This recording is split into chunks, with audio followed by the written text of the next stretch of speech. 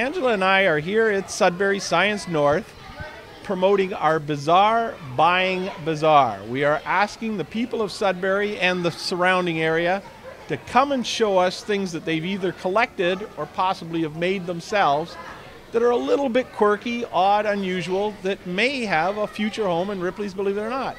We have 32 museums around the world, 10 countries, and we're looking to buy stuff to put in our museums.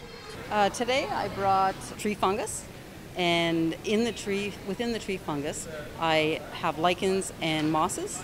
I like being in the bush, and I just walk through the bush, and I often see different things that other people wouldn't see, and I pick them up and I drag something home every time and make something out of it.